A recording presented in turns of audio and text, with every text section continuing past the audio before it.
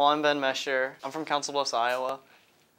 I'm a NACE class of 2011.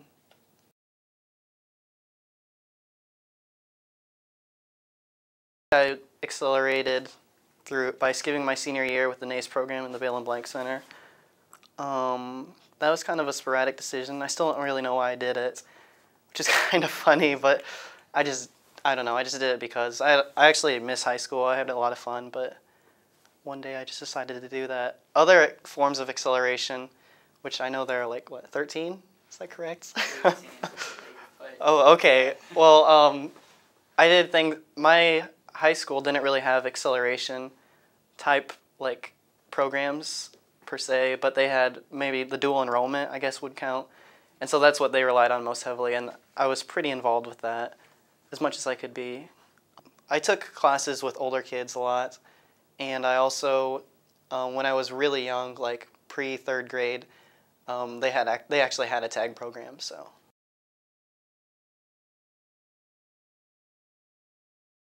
After my sophomore summer, I went to a camp, kind of like BSI, but for older kids. The same, I don't know, it's kind of the same thing. It was in Chicago, and I really liked it. And I started looking at college, like, for the first time in my life. Like, I always knew I was going to go to college, but I actually started, like, you know, reading up on stuff. And then I got a postcard that said, "I'm ready," or something like that. And I just decided, okay, well, this is kind of cool, but, you know, I don't know why I would leave. And then I went to an info day, and then before you knew it, I was accepted, so I just came.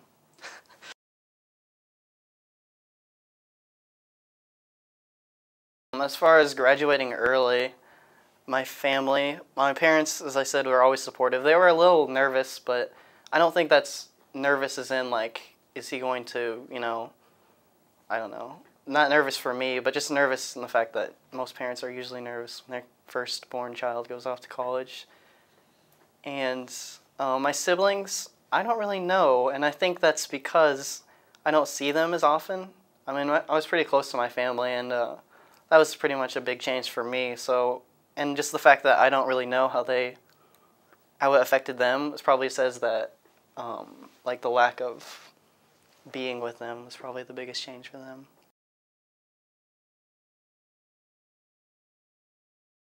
Not pleasantly. I don't know. It's I had a lot of friends in the class of 2007, the high school class, but I grew up with the kids in the class of 2008. I had a lot of fun with them. Those are some of my closest friends, and like people just kind of, I don't know.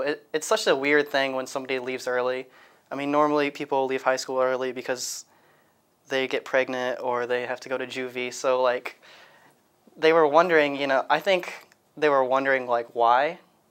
And then when they would ask me, of course, I would say, I don't really know, I'm just going to. And I think that they maybe thought that I was abandoning them, which maybe I was, I don't really know. But I think that a lot of people don't understand it.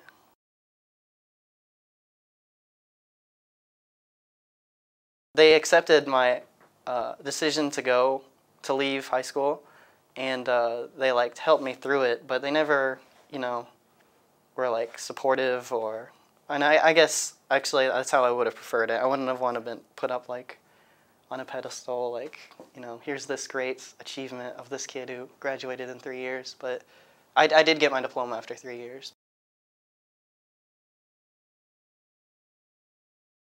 You would think that they would be most supportive because that's how I felt.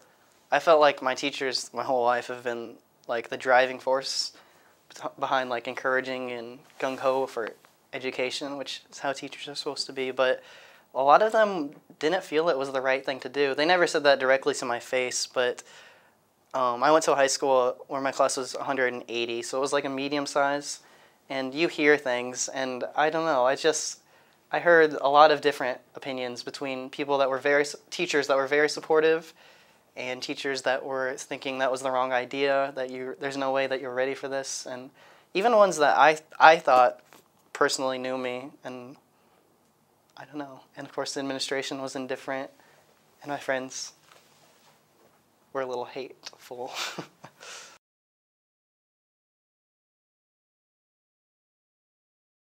I would have stayed at high school. I guess that's like the biggest thing I could have done different. As far as changing things, I see this particular acceleration as more of like a black and white, like graduate early or don't. I mean, because I was already taking community college classes, so it's like, I don't know if I could have done anything different other than not.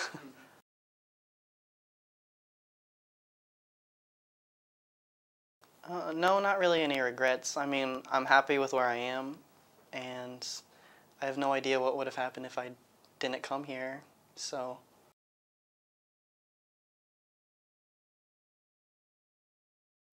I'm not going to say that I'm a year ahead because if anything, with an open major, I'm probably 4 years behind. But if I would have stayed in high school one more year, this is kind of cliche, but it would have just been the same. I would have been bored. Other things that are on the ERPA brochures, I don't know.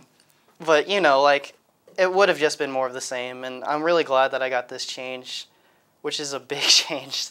The University of Iowa is quite unlike most things, especially, like I said earlier, the freshman year of your college. I mean, I don't know, I can't even describe it. Like, the experiences that you have here, honestly, like, they're just unlike anything you can get anywhere else. And I probably would have gotten them anyhow, but